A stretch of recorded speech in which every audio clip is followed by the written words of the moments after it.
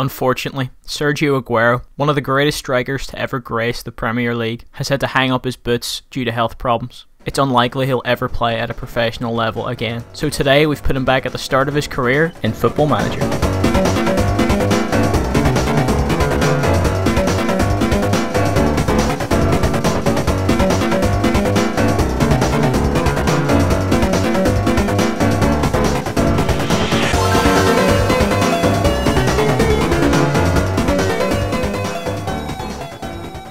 So here he is at Independiente in Argentina. We've changed all his stats and his age so that he is right back where he would have been at 17. And obviously it's not precise, but I got these stats from getting a prime version of Agüero, adding the physicals and the mentals and the technicals, before then giving him a current ability of 130, which is high. It is definitely high, but well, you know, he's a good player. I've also given him a potential range of 160 to 190, I think, because I feel like he did fall in somewhere in that category. He was world class, but he wasn't quite in that final category, you know, with your 190s. But yeah, looking at him here, we've got the young picture of a young Agüero. That was about as young as I could find, but I still think that's not bad. And if we take a look at his stats, you know, I mean, he looks pretty good for a 17-year-old, maybe a little too good. He will surely get on pretty well in his career. All of this is taken from his original model. We just copied it over and changed these stats.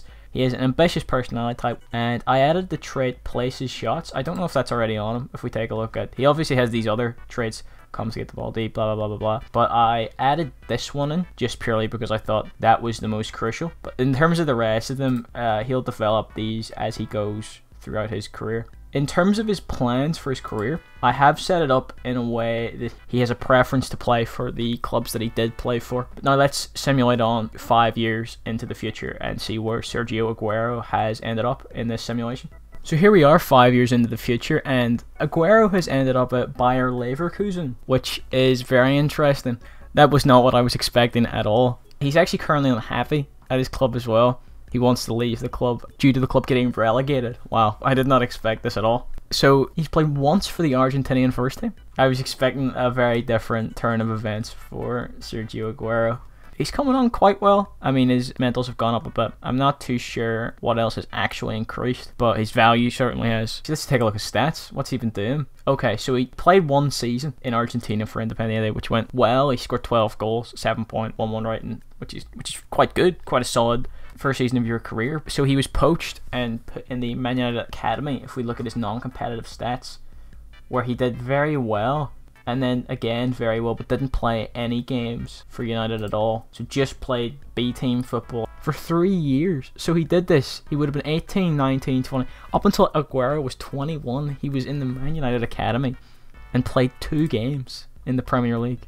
So Bayer Leverkusen come in with 26 million last summer, and in 17 games he scored twice. In all fairness, he started 8 games and he scored 6 goals in all competitions, so he's come on as a sub a lot. They've been relegated. Let's take a look at the Bundesliga this season. They finished last. They finished rock bottom. I don't think he's won anything. If we check his milestones. So they were DFB Pokal runners-up, but they finished last in the Bundesliga against Bayern Munich. Did he actually play? No, he didn't play. He didn't even get on the pitch. He's won the Premier League under 23. He's been doing that. He played for Argentina, 3rd place in the Pan-American Games. I have no idea what that is. But, you know, at least whenever he played for the United under-23s, he's done very well. Didn't win anything with Independiente. So he's been not great, it seems, for Sergio Agüero. Hopefully, in 5 years' time, which we're going to simulate tonight, Sergio Agüero has actually done something with his career, because this is quite terrible. So we'll check in another 5 years when Sergio Agüero is 27. Okay, so 5 years later, we are in 2031 now, and Agüero has moved to Olympique Marseille, and the first thing I noticed is he's now accomplished at all of these roles, which is interesting. Taking a look at his attributes straight away, he's obviously become an insane player. Dribbling 17, first touch 16, passing 16, penalty taking 16, technique 16, vision 16, off the ball 18, composure 18, and look at those physicals. I mean, wow, what a player. He started to rank up the international caps and goals. If we look at his stats, we left him in 2026, so he did actually stay with Bayer Leverkusen and played Bundesliga 2 football, scoring 14 and 31 with 2 assists.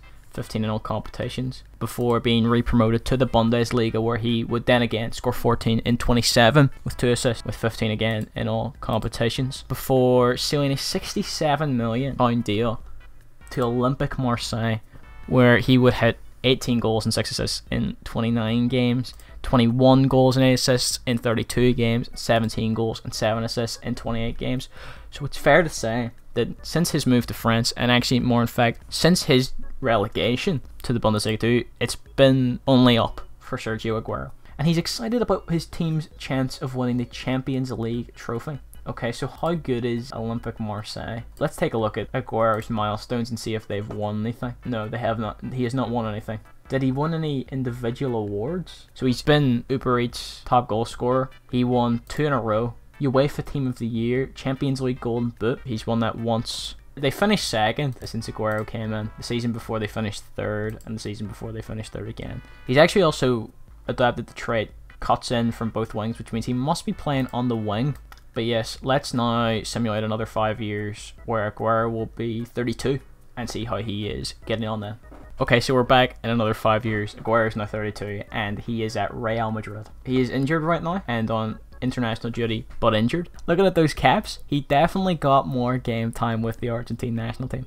71 caps, 36 goals. I believe he has not quite outscored real Sergio Agüero, but if he keeps playing, he's well on track to, because Agüero only scored 41 goals. Our Agüero's scored 36. But he's made the big move to Real Madrid. If we look at some of his stats, his finishings went up, dribblings went down with age, but technically still pretty good. Physically still pretty good. His mental's insane. Looking at this season's stats though, not great. 10 goals in 22 games, 6 assists. It's alright. I mean, he didn't play much at all. So let's just take a look at his stats. Number 10, by the way, very nice. He moved after his worst season in terms of goals, but best season in terms of rating in France. He moved for 83 million to Real Madrid, where he banged it. He went boom, 20 goals, 8 assists, 31 games first season. Best season of his career, I think, in terms of rating. Second best in terms of goals and assists. So the next season then, 17, 3 assists, 15, 2 assists, and then this season, 10 goals. So definitely a big drop off for Agüero. Is that the age? Is that what this is? Could be. Or it could be a down season, maybe with some injuries. If we look at 2035, which would be from about here onwards, he's a 4-month injury. Okay, there we go. So he's not slowed down yet, he's just had a bad injury. But yeah, he's definitely stepped up his game. I mean, originally when he had this big blip at Man United, which was just a disaster, and then relegation with Bayer Leverkusen, but bounced back, he's made it to one of the biggest clubs in Europe, and let's hope that he won a trophy. We'll go right back down to where we were. We were with Marseille in 2031, and they had just finished second. In the next season, he moved in the summer of 2032. Since we left him, he won the Copa del Rey, won the La Liga, runner-up as top scorer, but he did win Spanish Player of the Year and then Argentine Player of the Year again. Then he won the Super Copa and La Liga the next season, being just Super Copa winners. So the trophies have sort of slowed down. He did win some things, which is good. And I don't think we missed any real awards in terms of competitions. Okay, well, we did. He was UEFA Champions League runner-up. That's tough. They lost in 2034. They would have lost to Man City right here. Agüero losing to Man City in the final. Wow. Copa del Rey runners-up this season as well. How has La Liga been going then? Because they won the first 2, but then didn't win this year. So Barcelona won it this year. Barcelona won it last year. Real Madrid second. Real Madrid third. Winners, yeah. Okay. But he did have a big impact. They were 4th, and then he came in, and they were 1st. Okay. He's not had the career that he's had in real life. He scored his first international at 24. Wow. It's really late. So right now what we're going to do is we're going to simulate right to the end of his career, and then sort of do a review and see how he's done and everything. I don't think he's reached the heights he's had in real life, but we're going to take a look now at the end in however many years it takes him to retire. So here we are in 2041. Agüero is now retiring, and the first thing I look at is he only ever scored 39 goals, so he didn't score many goals for Argentina after that last time we looked. He stayed at Real Madrid, and if we look at his finishing's gone up, his dribbling's way down. He's a veteran striker now, professional. His physicals are dropping. His mentals are amazing, obviously still. His finishing's still good. Definitely can still put the ball in the back of the net. And if we look at this season's stats, 11 assists in the Liga. That's pretty eye-catching. So he must have become some sort of creator. But he has decided to hang his boots up at the ripe old age of 36. So a little bit older than he was in real life. Let's take a look at how he's done since we last left off in what was in what was 2036. So this was another 5 years. In the next season, he shot back up with 17 goals, 11 assists in 38 league games, 33 goals in all competitions, 10 continentals. That's crazy. 21 goals in 2037 and 2038, 9 assists. That's an insane season. And he would have been old as well at that stage. And then 13 goals, 12 goals. You can see the number dropped a little bit. And then 8 goals and 11 assists. Just second highest assists he's ever had in his career, which is pretty good. If we look at his plans, he actually ironically played for Real Madrid, who is both Atletico Madrid and Barcelona's rival, and he also played for Man United, which is Man City's rival. So let's take a look at his milestones from 2036. In 2037, he was Champions League Golden Boot runner-up, Champions League Forward of the Season runner-up. How did Real Madrid get on in this, I wonder? Was in the Team of the Year, shortlisted for the FIFA Best Men's Player, didn't win it. They were Copa America runners-up, then they were Copa del Rey runners-up, and then they were Supercopa de España runners-up. Ouch. So he didn't win anything more from when we last checked in at all. So although individually he has been quite good, he hasn't won anything. It's a bit of an anticlimax, really. I was hoping he'd won the Champions League, but once again, like real life, he did not win the Champions League. We can check his potential ability. He had a potential ability of 175, which is pretty good. So to commemorate the ending of our Sergio Agüero's career, I compiled all of his stats from his 21-year career from all competitions. In the end, he played 676 games, scoring 330 goals, which was 0.49 per 90, and he assisted 116 times, which was 0.17 times per 90. He scored 67 penalties from a possible 80, which is an 84% accuracy, with a shots on target ratio being 51% and a pass success rate being 84%. Over the course of his career, he dribbled 1.02 times a game.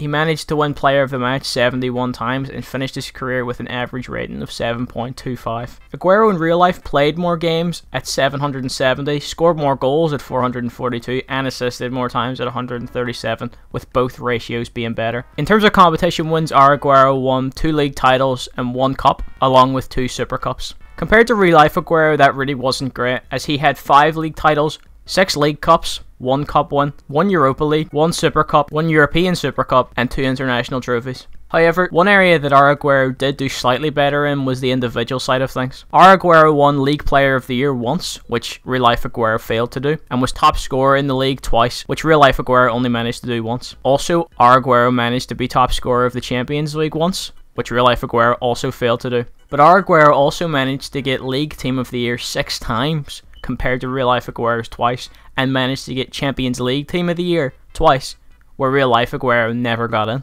And finally, real life Agüero had won 7 Player of the Months, whereas our Agüero had only won 5. But overall, individually, you could make the argument that our Agüero did better. The area where he certainly does beat real life Agüero is in the Champions League. He played 82 games, scoring 44 goals and getting 10 assists, whereas real life Agüero only played 79 games, scoring 41 goals and getting 9 assists, which is close, but our Agüero does quite edge it in all aspects of that competition.